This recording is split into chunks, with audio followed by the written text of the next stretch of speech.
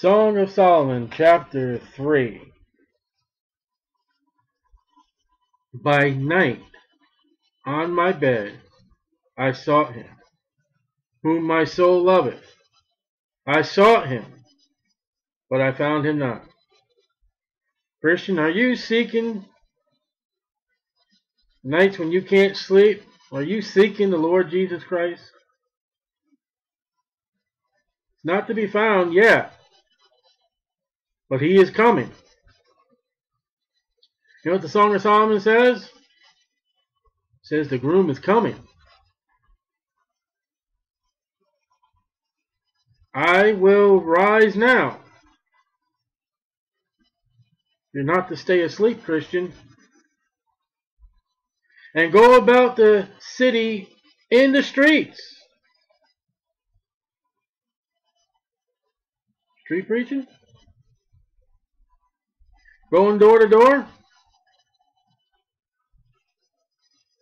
In the broad ways. I will seek him whom my soul loveth. How do we seek the Lord today? We're not going to find him by going out in the streets in the city and all that. But because we love him, because we do desire the blessed hope and the great coming of our great God and Savior, the Lord Jesus Christ, we do what God has told us and Jesus Christ has told us. Go ye into all the world and preach the gospel. That was a commission he sent to the 11 disciples, the apostles, through the book of Acts. They went out. We are in a period in the church age, we're not to sleep. And yet, Christians do. We are in a battlefield. Why would he grant us armor?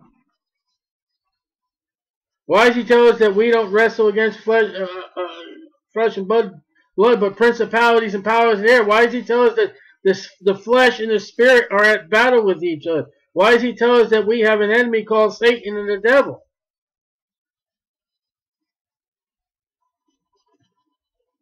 I will seek him whom my soul loveth. Who does your soul love? That is who you will seek. For where your heart is, there will your treasure be also. We are commanded two things as Bible-believing, born-again Christians. A, go into all the world and preach the gospel to the lost. B, train up other Christians, of no matter what age they're at. You're never too old to learn something in the Lord if it's scriptural.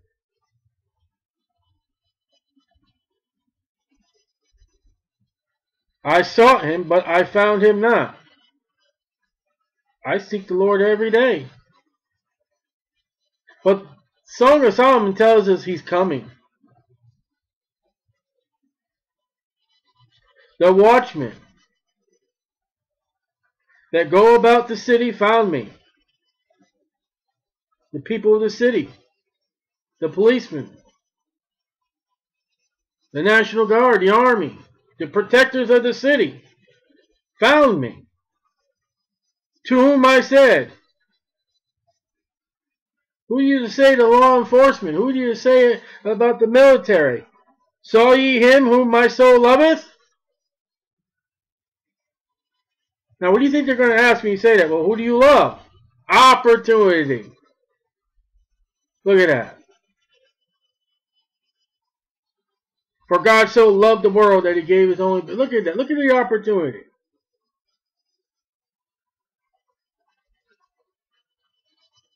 It was but a little that I passed from them. Separation. You don't stay with them if they don't want you, beloved. You find separation all through the scriptures. If they don't love God and the Lord Jesus Christ, you're not to be part of them. You're to move on and find somebody who will and who does. But I found him who... Wait a minute. I was very little that I passed from them. But I found him whom my soul loveth. I held him. See, don't give up. He's coming. And would not let him go. And you know what? The day that we see him, we're not going to let him go. You know the verse teaches right there about the bride and the Lord Jesus Christ? You'll never be separated. You're not separated. Until I have brought him into my mother's house. I have Galatians 4:26. And into the chamber of her that conceived me. The Lord's coming for us. This world is not our home. It's a place that the groom will bring us back on horseback.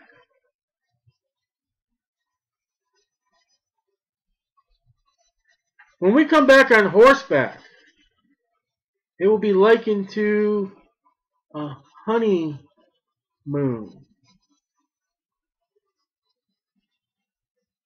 You know what the religions consider the moon to be? The woman. We are the bride of Christ, coming into a land that is full of honey, of milk and honey.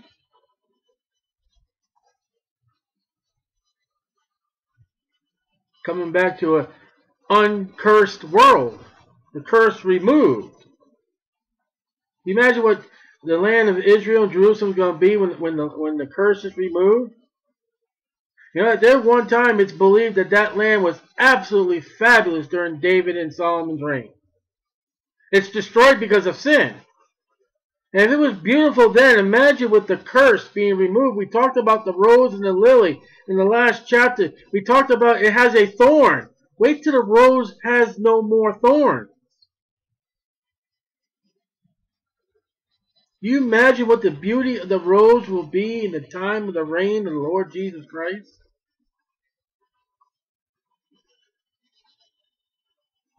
I charge you again. We saw this in 2:7.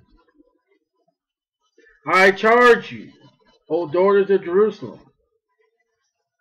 See, we're not Jews. We're the forsaken dead dogs, the Gentiles.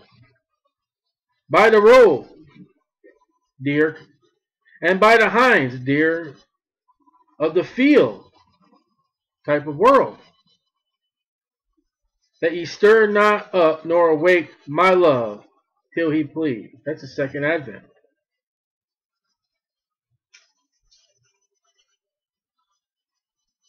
So we see the coming of the Lord Jesus Christ for the bride. We see meeting in the chambers, the honeymoon, and we see the second advent.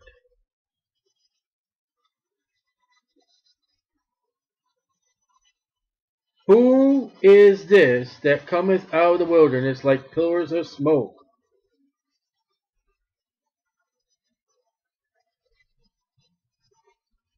Perfumed with myrrh and frankincense, with all powders of the merchant. Psalms 45:6-8, Matthew 2:11. Behold his bed. No, verse 6 has to be him, his. Just behold his bed. The who? Which is Solomon's. Type of Jesus Christ. For the book of Solomon, her husband, the writer, the author of what this book is for. Solomon writing to the woman, to his bride. 80 valiant men are about it, of the valiant of Israel. I don't understand. Protection outside the bedroom doors. Kind of like Secret Service. The valiant of the Jews, Israel. 80 score is 20, so that's 60. If you were to do Bible study, you might find something about that 60.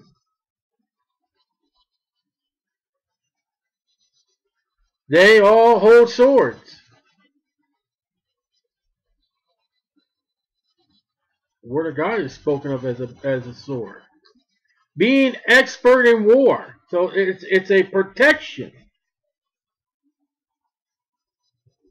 Now the Lord Jesus Christ doesn't need protection, but round about the throne of God, there are cherubim, 4.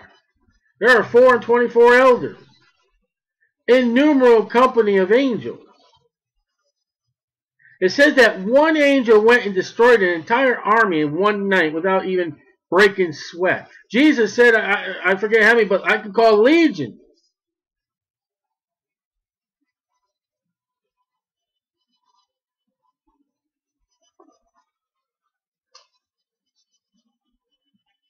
Every man has his sword upon his thigh because of fear in the night. See, we're in the night. Do you have your sword by your thigh? The thigh is the strength of man. We are in a time of darkness under Satan, who is dark, who wants to keep people in dark, who people love the darkness rather than light.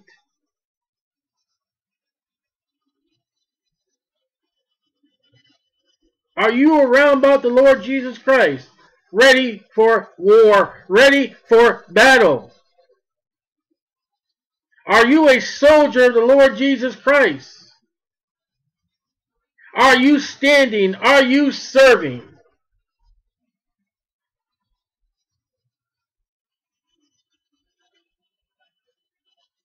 We are soldiers called to stand, not kneel. We are called the soldiers to be on the battlefield, not in the foxhole.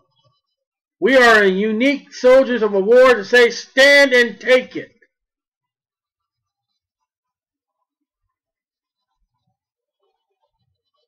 And when we want to communicate with our commander, then we get on our knees and get our orders and our directions. Then we get back up.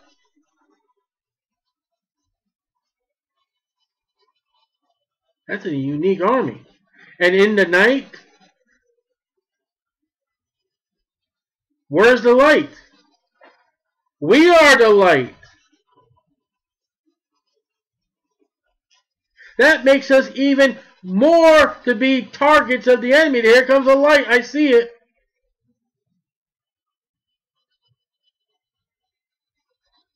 As an army of the Lord Jesus Christ, holding the light of the Lord Jesus Christ, the enemy should be seeing you come. You should hurt their eyes. They should want to run like cockroaches in the middle of the night when you flip the light switch on. And you have this sword, which is not to kill, but to give life, the Word of God, which you're called to study. King Solomon made himself a chariot, mobile. Mobile. He didn't make a bed like Og.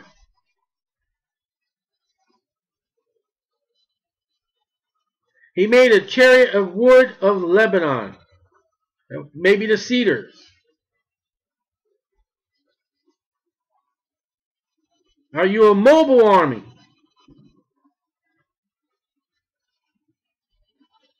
You ready to fight? Because all they that live godly in Christ Jesus shall suffer persecution. Marvel not, the world hates you. He's Solomon. You know, it's funny. When it speaks about God, and Ezekiel speaks about a chariot with those cherubim with the wheels and the wheels. I think it's David. One of the writers of the Old Testament speaks about God coming down in a chariot, and it looks like the Ark of the Covenant some way. When God came for Elijah, He came with a chariot. That's something that moves. You know what God does with the worldly chariots? He breaks off the wheels and drowns them in the Red Sea.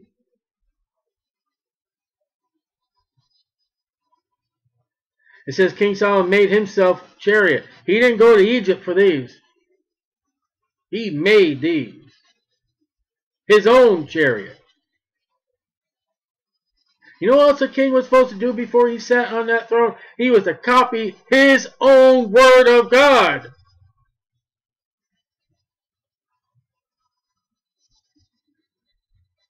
He made the pillars thereof of silver. Redemption. Redemption holds us up. The bottom thereof of gold. Gold of a king. Our redemption is founded upon and rests upon gold of the deity of the Lord Jesus Christ. Upon the streets of gold, of pure gold, is New Jerusalem. The covering of it of purple. Royalty. A heavenly purple, a deep blue with red makes purple. Blue of the whole, the heavenly, and red of the blood of the Lord Jesus Christ put together. As he is the King of kings and the Lord of lords. Midst thereof, in the middle thereof, being paid with love. For God is love. So, being paid is of God.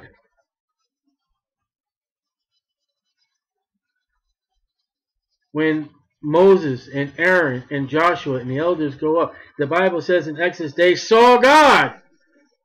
And guess what they saw? Under him as a pavement stone.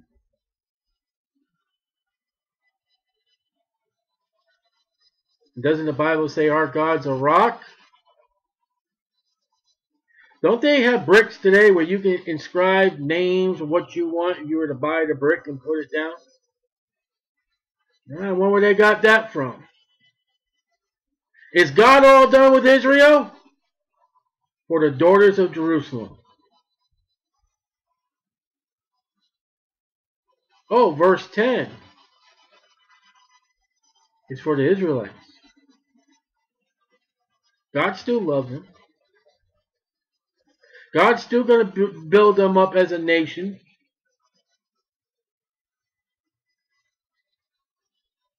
Go forth. Oh, go ye in all the world. O ye daughters of Zion. Jerusalem, the mount of the heavenly king. And behold King Solomon with the crown.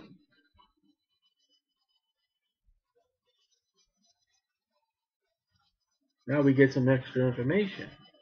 You can read about in the Bible how David made Solomon king instead of, I think it was Abijah, one of the brothers, with Joab and camp, and did it without Nathan, without David, without Solomon, without Bathsheba.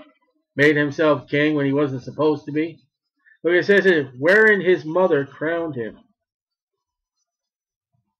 Bathsheba was there when King David was there when they crowned Solomon. In the day of his espousals. In the day of the gladness of his heart. You read what Joab and all them when they're at the party, at the false king? At the false king? The one who's not supposed to be on the throne, that is? What is that sound? What is that cheerfulness? Why does the land ring out? Because Solomon reigns.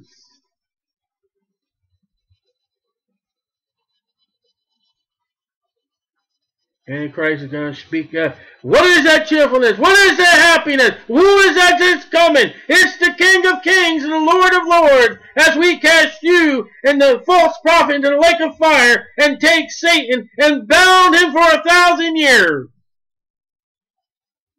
Sing out, O daughters of Zion, your Messiah has come in victory. Instead of thorns, a crown, a King of kings, a Lord of lords. And behind him, the woman of Kedar, or Kedar, the bride, coming to the nation of the people that is of God. The daughters, the people of Abraham, Isaac, and Jacob, and the 12 tribes. There will be victory one day for the church, and there will be victory for the nation of Israel, all under a name, no other name given amongst men, whereby ye must be saved. That at the name of Jesus, every knee shall bow. Song of Solomon is a love letter, a book written about a love between Solomon and his wife. It is the events today of the Christian and the Lord Jesus Christ. And it may be 5 minutes. It may be 1 minute. It may be a day, a week, a month, or years to when the Lord calls for his bride to come home, the rapture. I don't care if the rapture is 250,000 years from today. It will happen.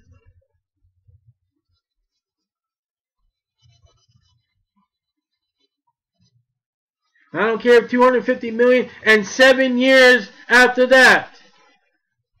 The nation of Israel will be redeemed and taken to God as his holy bride. And they will get the new earth given to Abraham, Isaac, and Jacob, and the 12 tribes.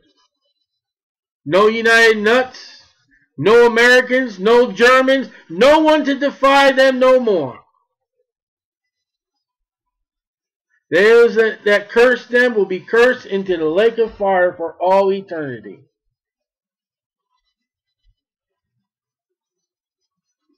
Don't give up Song of Solomon just because it's sexual. Don't give up on Song of Solomon because it's just it's one of them books in the Bible. It's not an important book. Oh, yes, it is.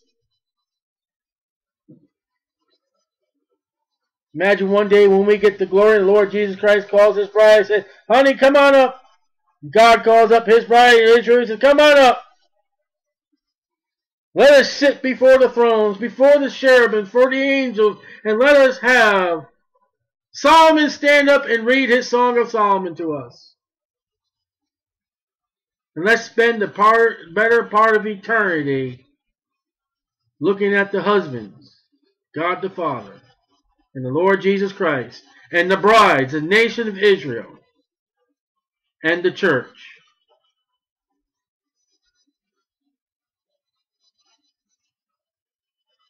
And all that God has done for them. Isn't it told that Israel is to remember the Passover night every year?